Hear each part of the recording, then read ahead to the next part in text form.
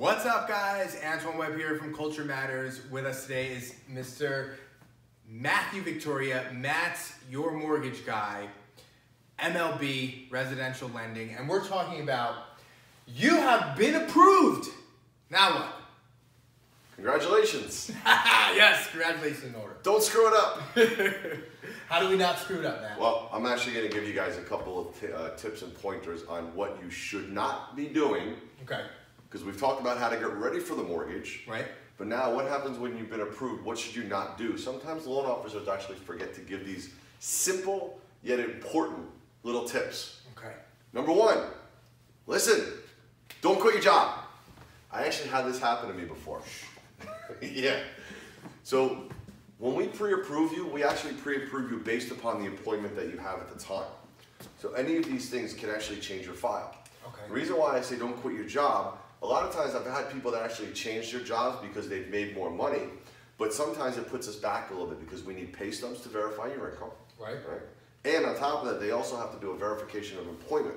So that can set you back too. Okay. So don't quit your job. Or if you are going to do that, or if you're going to change jobs, because we don't want you quitting, because if you quit, we're done. And you're gonna work on it. Changing is okay, but just let us know. Right. See, a lot of times people do things and they're like, oh, I didn't think I needed to tell you. Okay, no problem. I'm just doing a mortgage for you. Yeah, sure. It's just getting you money. Right? Right. Number two, do not co-sign for anybody for anything. If you go and do that, that could also wind up changing your whole file. Because if you co-sign for somebody for something, you are now obligated to that debt as well. Sure. So don't co-sign for anybody. I actually had a very interesting one where somebody had co-signed for his mother's boyfriend for a car. Okay. Now the guy paid the car, but the car company never actually reported the payments. Oh, So it came up late when they went and did a refresh right before we were getting ready to close. Okay. Yeah, so he was 3 months, it made a lot of changes. Yeah, I'm sure. Yeah. I'm sure. Don't open up new trade lines. So what commonly happens is they go and start looking at furniture or appliances.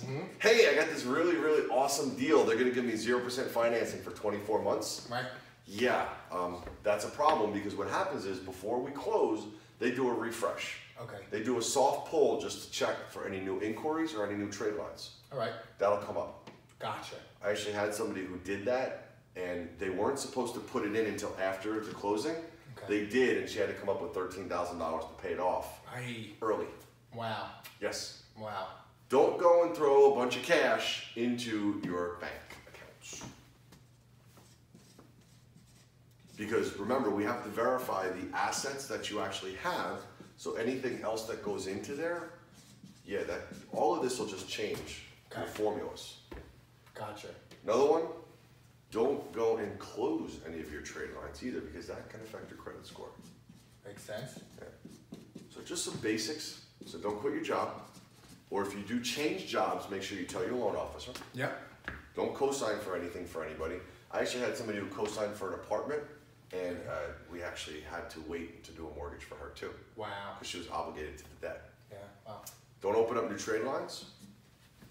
Did you say surplus? Don't surplus your bank account. Don't dump that money in there and get a surplus in that account. Leave it the way that it is. Or it has to be trackable. So remember, everything in mortgages is a paper trail. Okay. So if there's anything that goes in there, we need to know where it comes from. So if you sell your car, we're going to need to go and show the underwriter, so we have to get like a bill of sale or something to that extent.